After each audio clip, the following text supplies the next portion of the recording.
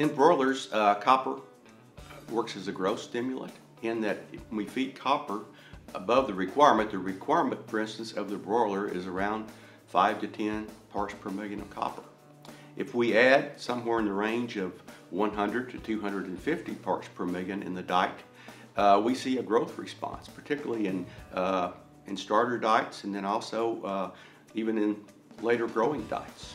This is due to copper having a positive effect in the gut.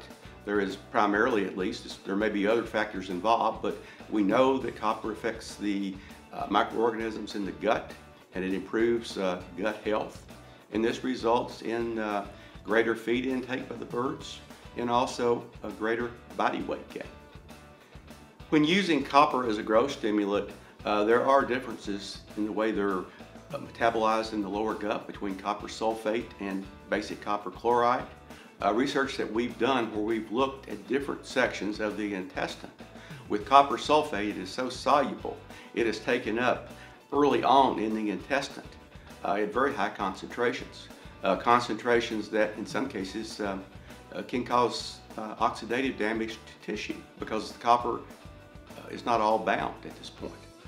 On the other hand, the basic copper chloride, there's less taken up early in the intestine, but if we go down the track, we see it continue to be taken up.